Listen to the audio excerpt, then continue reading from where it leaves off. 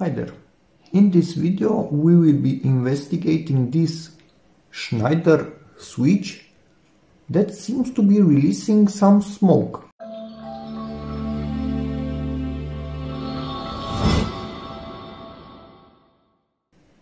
Cleaned it once about I don't know, 2 weeks ago, because at first I thought that must be some dust from construction or something. Well, it actually came back. The lights are still working, no weird buzzing sounds, but it is smoking in this area. What? That's weird. And obviously I have these things all over the house, so I really need to see what's up with them. Is it a design problem or just a random problem with this particular one? So hopefully it's just a problem with that particular one, because if not, this could be quite costly to replace all of them. Actually, extremely costly. Anyway, so first thing, camera focus if you can. Let's see with the PicTech if we have power. Obviously we have power all over this place. Shut it off, still power obviously, so I need to go open the safety switches, so we don't have power here anymore. Test again. Fuses are open, so no power in here. And again, thank you PicTech for sending this thing in, it's awesome. Now with this, presumably I will start from the other side because it will not be so visible. I need to pop out this, the frame, and then get to this little thing and see what's wrong with it. Frame is out, I just put this behind it and pulled and it went flying. And now we have this in here. And in theory we should be able to remove the switch, but it's not gonna go that easily. I might need... Ooh, that's bad. What happened? Actually no. Hey, luckily I just turned on the light by mistake. This is quite stuck in there, so I might need to shut off the video making process and pull it with my fingers. Be back in a second. Not pull on this white thing, pull on the gray edge there. At about the same time I released also the bottom part, and now it's coming out. You can still see the smoke, but way less because I put my fingers there. You can see my fingerprint, and seems to be coming from inside somewhere. Not sure if I can actually remove this without using my other hand. So be back in a second and continue the investigation somewhere else after we take this out. I was hoping to be a bad, yes, I checked this, no power in here. I was hoping to have a bad connection and the smoke to be on this and in here somewhere, but no, nothing. So the smoke, it's originating from the inside. You can even see it here on the plastic a tiny bit. So we will be opening this thing up and see what happened. Made in Spain. Man, I don't like this. I have lots of them inside the house. Jeez. Schneider, what happened here? Anyway.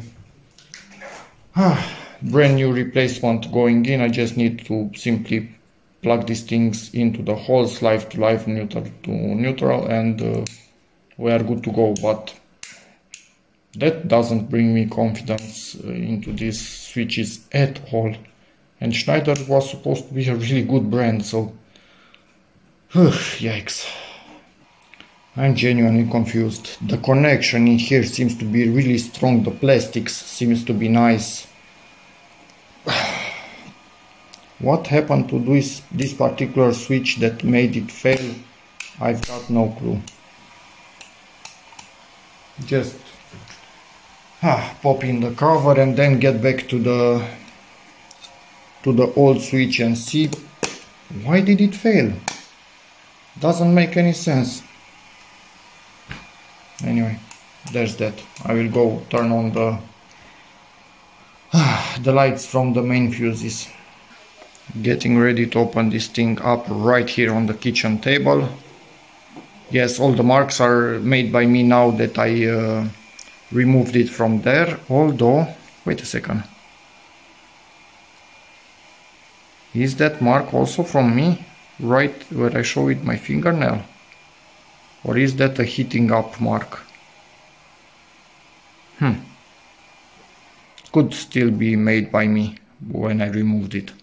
Did not came out too easily. Anyway, pop this white cover off and see what we get inside. As you can see, we have some smoke in there. And smoke all around here. And seems to be coming from the right side, like we look at it now. So I will also pop out the black plastic and see what happened. Okay, weirdly enough, it seems to be quite dark in the inside. So the switch itself didn't make a proper contact. Is this thing not seated properly, maybe? From the factory it came with an error, a problem somehow. It seems to be working normally. And I didn't overload this thing. This, from its specs, where is it? 10 amp maximum at 250 volts. I think I'm even below 100, honestly. What happened here? This switch is black. Really black. So it's like it has been severely overloaded, but the issue is that I know for a fact that it hasn't been. This is weird.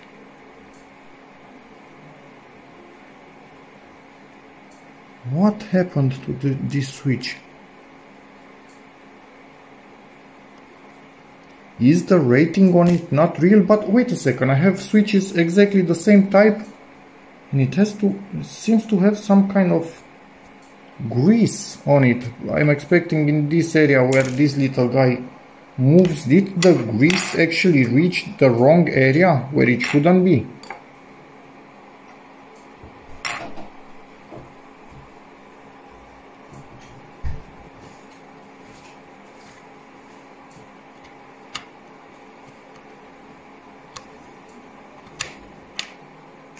I don't know. Maybe something happened and this thing didn't properly close and it began to darken out and then made worse and worse contact over time.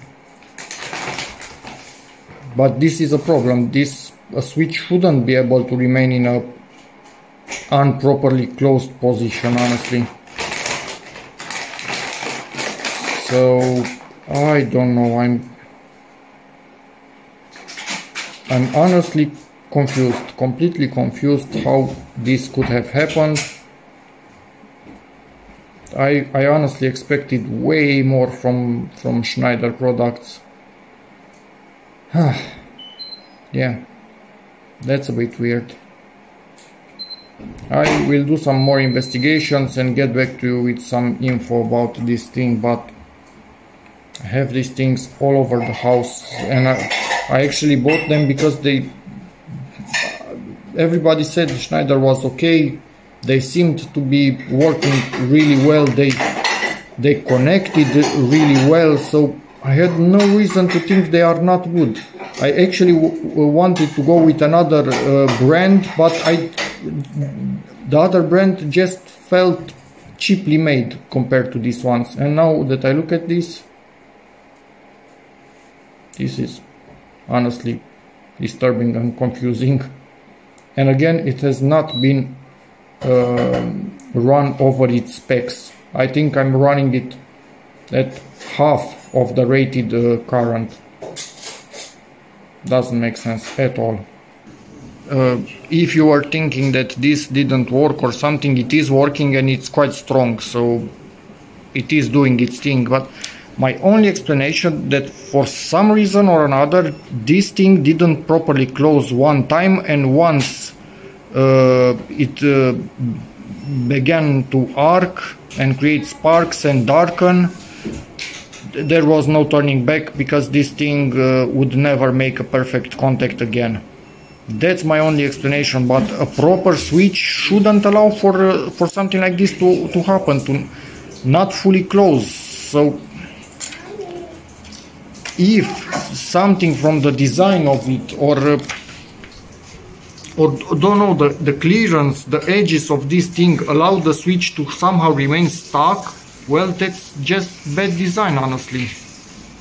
No, doesn't make sense. But as you can see, we have clearance all around, so it shouldn't be that, but I'm just guessing at this point, because it just doesn't make sense. Searched for my backup pieces, because I thought maybe someday over the years, maybe 5-10 years, I need to replace one of them, but not after 4 months or 3 months, how much it has been. This is the model. You can see 10 amps at 250 volts, nothing about 100 watts or something like that. So this clearly has not been overrun, not even by half, so makes no sense. I will try and contact Schneider and see if I get a reply from them with some kind of explanation or something, but I don't like this, honestly. We'll see.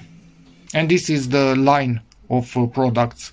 I like them because you could see even the metal frame that's holding them together is quite sturdy. Other ones, other brands had plastic frames, much weaker. This looked like a good quality product, but yeah, I don't know. Same location, about 2 years later. Yeah, time flies. This is the switch that I installed when the first one failed, and this one seems to be just fine. So yeah, this one had some manufacturing defect or something. I have no clue, because same location, same LED light, this one works normally, but others don't. For example, this one in the bedroom, you can see it right there. So it's beginning to do exactly what the first one did, but 2 years later. So this one lasted way freaking more. And another one in the living room, similar situation, but a little less acute. So yeah, these things just seem to have some manufacturing problems, and I did contact Schneider. The reply was that they noted the quality issue. They did not even try to tell me that I did not install it properly or what was not used properly directly. They noted the quality issue and told me that they don't really have a solution for me at this point in time. And I asked, okay, but what can I do? I have all of this installed in the house. Do I change the whole system again? What's in the wall? Everything? And they actually had a solution. They seem to have a new version of this switch, which is kind of more flat, but also they changed the way it clips in. So I will need to use an adapter to be able to use the new switches on all the system. But at least I don't need to change absolutely everything. So what I'm thinking here, that there is a chance that they actually had some quality issues and created a whole new lineup, upgraded version of this, or it was just time to create a new upgraded version and that one also has this issue. I have no freaking clue, they did not tell me that, but a new version exists that with an adapter can be installed in place of old ones, and yeah, when they fail I will upgrade them to the new one and hope that works well. But yeah, you can ask me over the years how that happens. And yeah, that's about it. It kind of sucks. I'm still keeping this stupid thing in. They did not request me to send it in, or quality problem. It was like they already knew what's up with this. And most likely, honestly, they know, because I cannot be the only one where the switch got black like that in no time and for no good reason. So that's about it.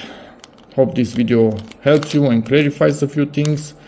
So yeah, just because it's a big and known company doesn't mean that they don't make stupid mistakes sometimes. I would honestly hoped they would say, yeah, send it to us and we will send you a replacement. Because normally companies, when they do stupid shit, should own their mistakes, even if there's no warranty anymore on something like this. But yeah, at least they gave me an alternative, and I can upgrade to the new version that hopefully is better. Who knows? It is what it is. But yeah, that's about it. See you in the next video. Bye.